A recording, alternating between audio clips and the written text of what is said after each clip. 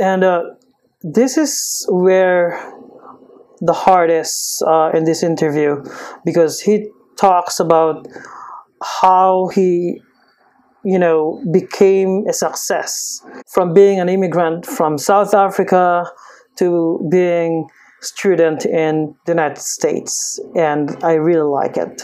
$2,000 in traveler's checks, back when traveler's checks were a thing, in Canadian dollars. And I landed in Montreal. I have some family in Canada, and my mom's uncle lived in Montreal, but like we didn't know his phone number, so I landed in Montreal, and my mom says, "I just got a letter back from my uncle. He's in Minnesota or something." So I'm like, "Oh, okay, I don't know what to do now." So I just stayed in the youth hostel and like bought a bus ticket across Canada, and worked at various like odd jobs and stuff. Whoa. Worked on my mom's cousin's farm, wheat farm in Saskatchewan for 6 weeks. That's where I had my 18th birthday, actually. Worked in a lumber mill, chainsawed logs, did various odd jobs. And then went to college in Canada for a couple of years. I paid my own way through college, by the way. So, but in really? Canada, it's slightly easier because the college is more subsidized, and I was a Canadian citizen through my mom. So, and I got some scholarships and loans and stuff, and then I applied to the University of Pennsylvania, and didn't think I'd be able to go because tuition is really high, but they gave me a scholarship and loans and stuff, so I was able to go there. I graduated with about $100,000 in student debt. Yeah. Are you kidding me? $500,000? I didn't know that. Okay, so basically, and this what actually pisses me off, because Liz Warren, the Pocahontas, the fraudster, who basically called him a freeloader. Okay, Liz Warren was freeloading ever since she was a student. I think she was a law student. She graduated law in Rutgers University in New Jersey.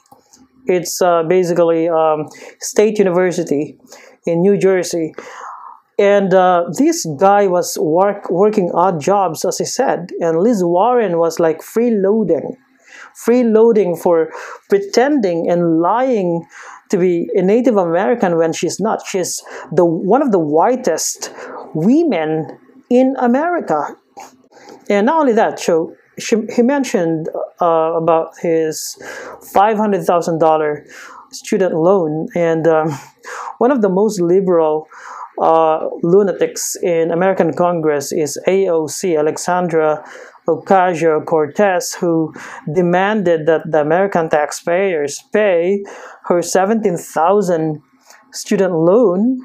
I mean, I think AOC graduated economics at, if I'm mistaken, Boston University, and she ended up a bartender before getting so lucky defeating, an old ally and pal of Nancy Pelosi in Congress via Democratic primary in New York.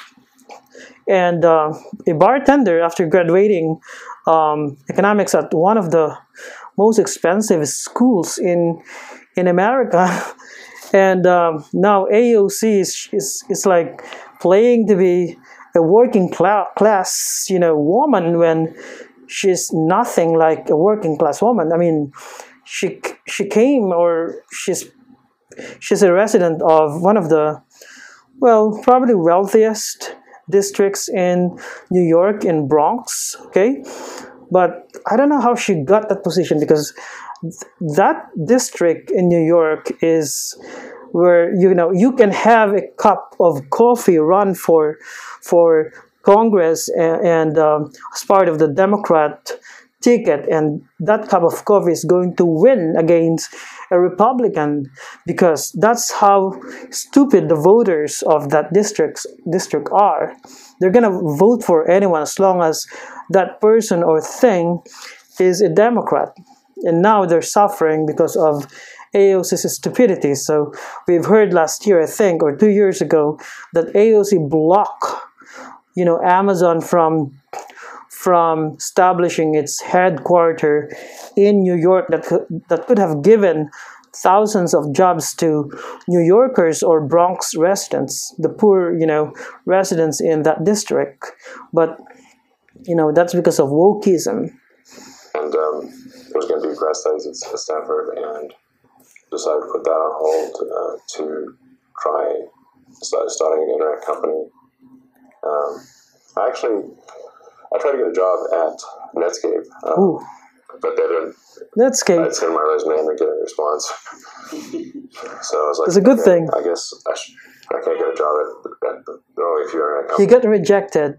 And Netscape is one of the earliest browsers, for the older millennials, they probably know what Netscape is. But I mean, that's a rejection can be a good thing. It's like a blessing in disguise, and that really happened to Elon Musk. I guess I want to do something on the internet. I just start my own company, but I ended up writing the first maps and directions on the internet. I wrote it personally. Maps, directions, yellow pages, white pages, on a puny computer, like with hardly any. So you had to be like, the code had to be super tight. I even have some patents on like maps and directions and yellow pages and white pages and stuff from ages ago. They're lapsed now, but that company ended up getting bought by Compaq for about $300 million. I owned 7% of the company, so I got like $20 million from that. Put most of it into X.com, which merged with Confinity to create PayPal. And then I got about $180 million from that. And I put all of that into SpaceX, Tesla, and Solar City. I just basically kept all the chips on the table. Just like, let's play another round. I mean, most people take their chips off the table, or at least some of their chips. And then SpaceX and Tesla ended up being valuable, and that's where I am. But the reason for SpaceX and Tesla is, Tesla, if you say, like, how would you assess the historical good of Tesla?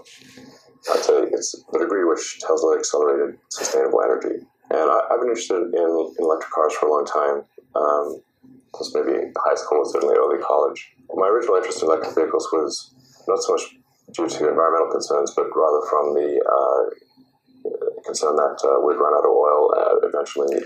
Just imagine if he gave all those money, according to the Democrats and liberals in Twitter, that they approve of 90% taxation, and they don't even define what that tax is.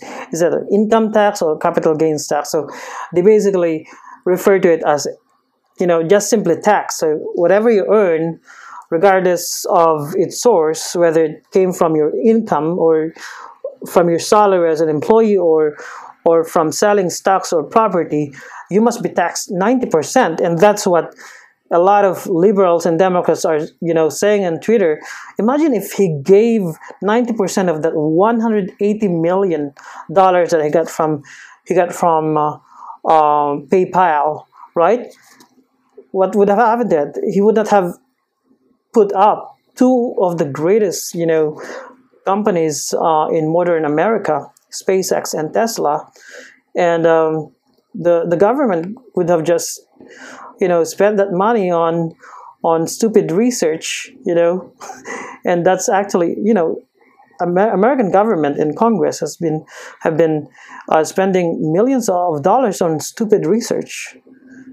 I think you need to Google that, and it's good that he was able to keep probably 50% of that money, because the capital gains tax in America is, I'm not really familiar, but in the Philippines it's 15%, which is, I think, 6% in the Philippines, and I think 15% in America, but it actually depends in each state, because America is a federal government. So, but you can correct me on that.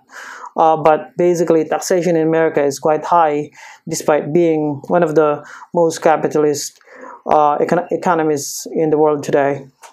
And or become extremely scarce and expensive, and then civilization would collapse because we can drive cars or run power plants and stuff.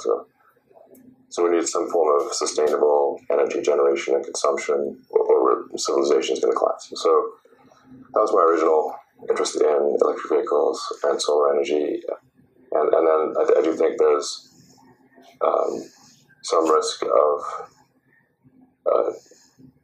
negatively affecting the climate.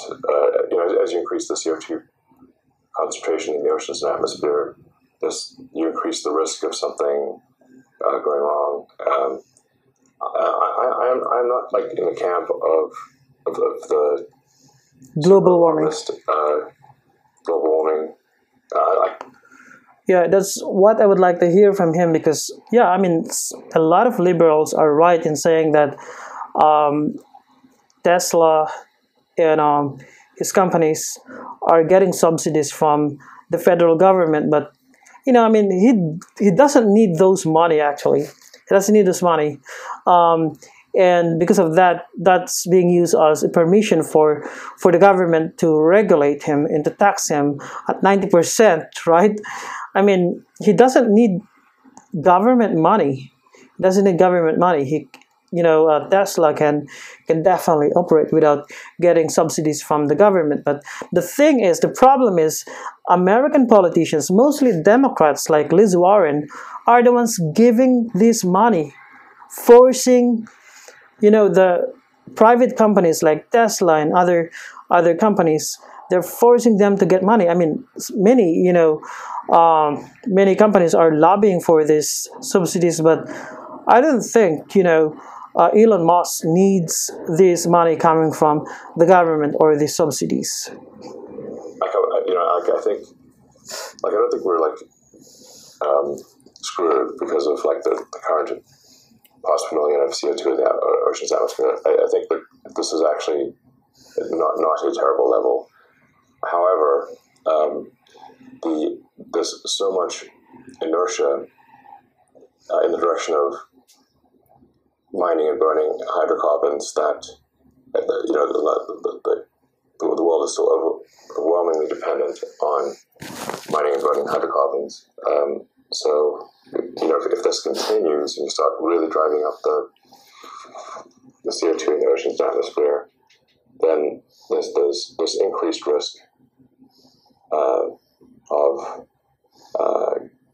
accelerating climate change, basically warming up the oceans and raising the sea level. So, well, I actually disagree with him on this matter.